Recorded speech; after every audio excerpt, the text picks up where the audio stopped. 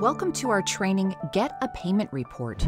In general, Amazon settles seller accounts every 2 weeks. That means we take your beginning balance, add your sales, subtract expenses, adjust for any refunds, and then transfer payment to you after withholding an amount in reserve. That reserved amount becomes the beginning balance for your next settlement period.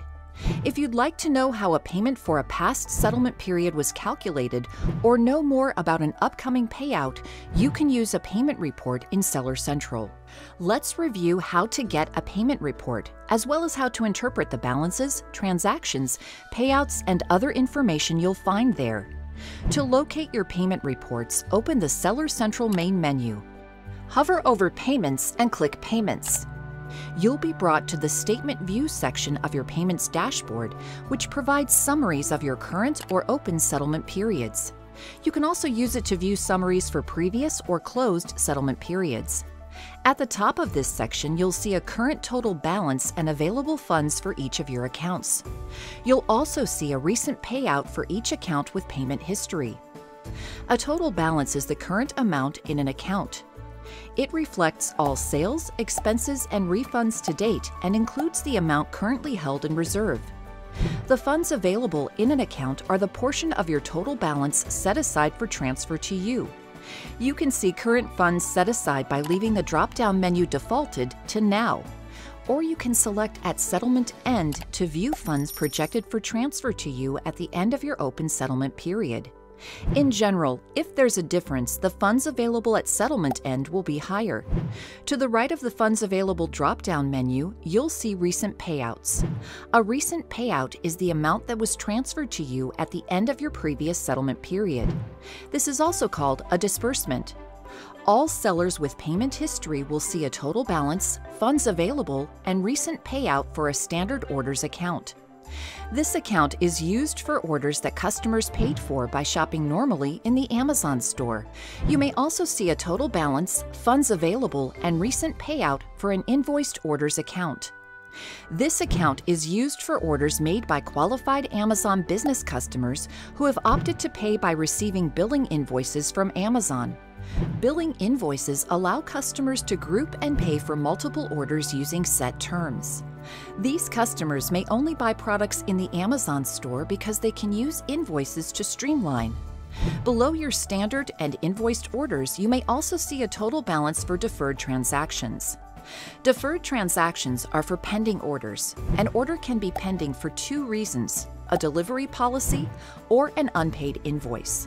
Most orders in the Amazon store are deferred for some period of time because of a delivery-related deferral. Typically, that's 7 days, which helps cover the possibility of a customer refund. An invoiced order is also considered deferred until a customer pays their invoice. Typically, that's 30 to 45 days after the date the order was placed. In the event that a customer doesn't pay an invoice, Amazon makes funds available to sellers on a scheduled release date.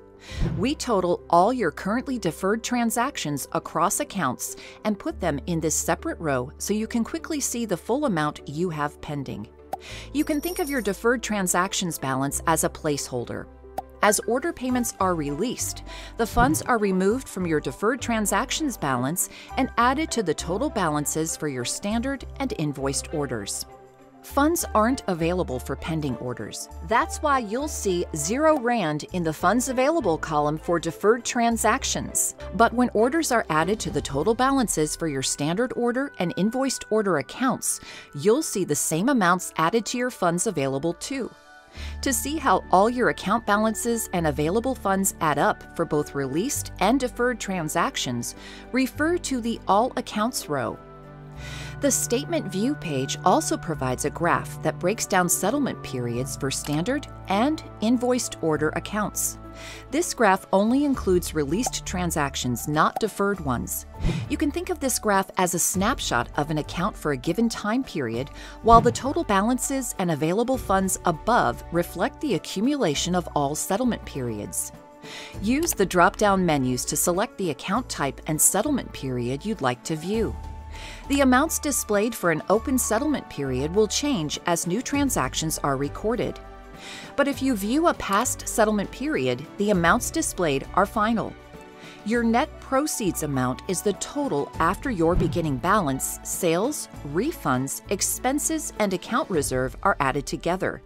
If you're viewing an open settlement period, your net proceeds will match the funds available above for the relevant account when At Settlement End is selected.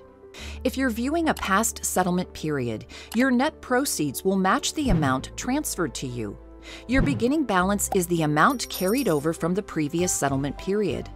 As long as your last transfer was successful, this amount will equal the amount held in reserve for your previous settlement period. Your sales amount is what was added to your account during the settlement period as a result of customer orders.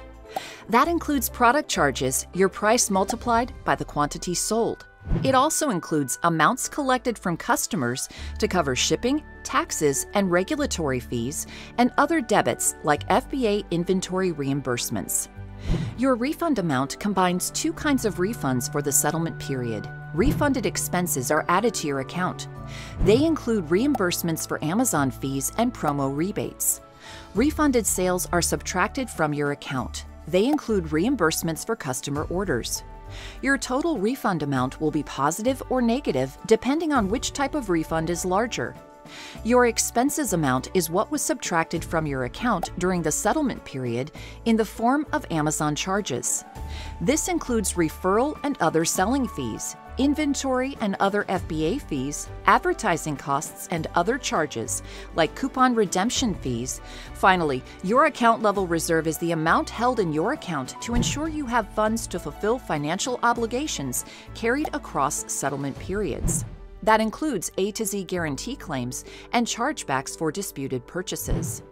It can also include amounts withheld for income tax according to local regulations or funds set aside because of lower performance metrics. Having an amount in reserve is a normal part of selling in the Amazon store. The Statement View section is the best way to get an overview of an account, but you can use other parts of your payments dashboard to get additional details. The Transaction View section lets you locate and view specific orders, refunds, expenses, and other Amazon-initiated charges and credits. You can use filters to locate a particular transaction. Make sure you have the right account type selected. Then you can filter by transaction type as well as status, either released or deferred. You can also filter by custom date range, past number of days, or settlement period. Click the Update button after selecting filters to refresh the list of transactions below. If you prefer, you can also search for a specific transaction using the 17-digit customer order number. After you've located a specific transaction, click its amount in the Total column if you'd like additional details. You can also click certain fee amounts in your transaction details to get a breakdown of how the fee was calculated. In the next section of your payments dashboard, All Statements, you can download a copy of a transaction level report. Make sure you have the right account type selected. Then you can filter by entering a custom date range and clicking the Search button. After locating the relevant report, click the button at the end of its row to download your file. The Disbursements section of your payments dashboard shows the amount paid out to you in each settlement period as well as the status of your payouts.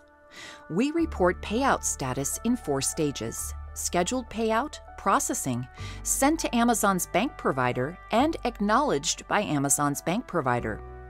Note that when your payout status is listed as done, it can then take up to 5 business days for funds to appear in your bank account. Remember, too, that you must have valid bank account and credit card information entered in your seller account settings in order to receive payments.